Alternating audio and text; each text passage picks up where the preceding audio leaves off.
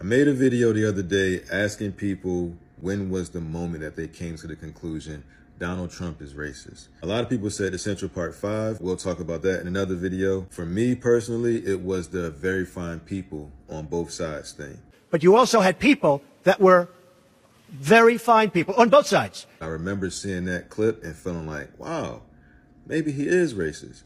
And I just happened to come across this video on YouTube. It basically said that the clip was edited and that I should go back and watch the entire clip. So I watched the entire thing. It got to that point where he says very fine people on both sides. And I'm like, see, that's exactly, I knew he said that. There's no point in me even continuing to watch this. And then it goes on and it gets to the part where he's like. And I'm not talking about the neo-Nazis and the white nationalists because they should be condemned totally. So he said he wasn't talking about the neo-Nazis and white supremacists. Why would they show me part of the story and make me feel like this? Even in the presidential debate against Joe Biden, he brought up the very fine people thing. He said, I think they're fine people on both sides.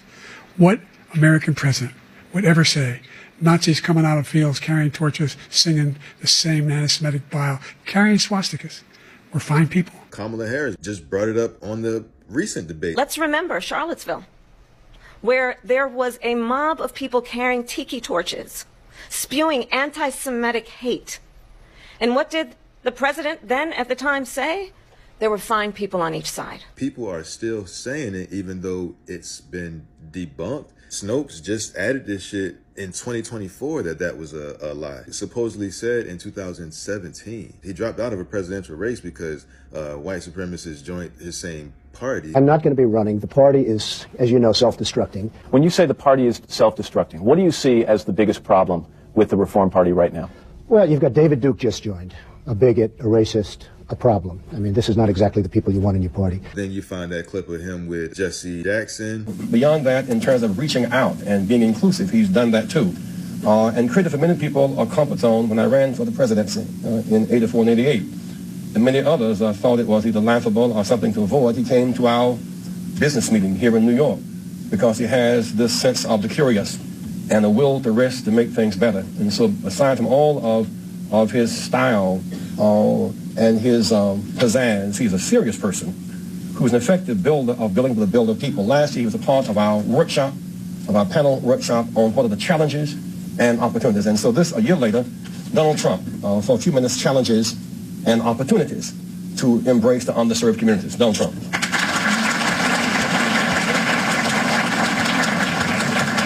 Well, it is an honor to be here. You see the clip with him on The View and him and Whoopi Goldberg. She's saying that they're friends. I don't think I'm going to get Whoopi's vote. If you did, let me just ask, if you did be... And she likes me. She even put me in a movie. I was just going to say. She put me in a movies, right? A long time ago. And how much did I charge? Nothing, like they say in the it was a freebie. If you did beat Obama, though. People love this guy. Like Oprah saying that he should run for president. Do you have a vice presidential candidate in mind? Well, I really haven't gotten quite there yet. It's just Oprah. I love Oprah. Oprah would always be my first choice. Oprah, your competitor, right? Oprah's a competitor. You know what? I'll tell you, she's really a great woman, though. She is a terrific woman. She's somebody that's very special.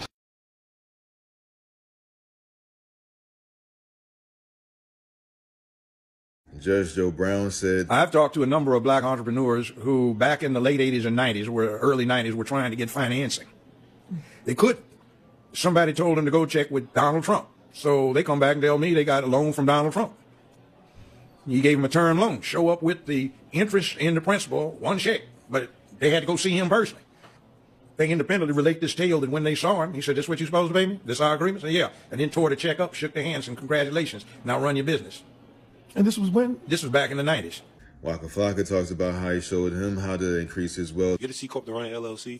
If you want to make it even deeper, go get a trust fund and run a corp that runs the LLC. You want to get even deeper, own two trust funds for your business and your person to run that trust that runs all the business. It can get deep, my God. Absolutely. And Donald Trump actually showed me that method. People will say that they want truth, but when you try to present them with information that goes against their beliefs of Donald Trump, They act like this. He's condemned white supremacy over 20 times. Oh, yes, when? Could you tell me when? Yeah, absolutely. Would you like to see a video of montage of 20 times that he's done it? Oh, actually, no. I'm more interested in walking up in... But how are we going to learn if we don't challenge our ideas? I mean, you just made a statement that is actually inaccurate, and I can show you video evidence of why it is. I mean, would you like to see that? No, thank you. He's condemned white supremacy and the KKK over 20 times. Over 20 times? Yeah. Do you have him right here? Can I listen to it? Absolutely, you can. Let me pull it up for you right now. All right. By the way, I'm James. How's your day going, man? I'd be a lot better if you guys were wearing masks. We can socially distance. Yeah, I gotta go. Wait. You don't want to see the examples? I have 20 examples right here. He is a white supremacist. It's just like Yuri said. Exposure to true information does not matter anymore. A person who was demoralized is unable to assess true information. The facts tell nothing to him.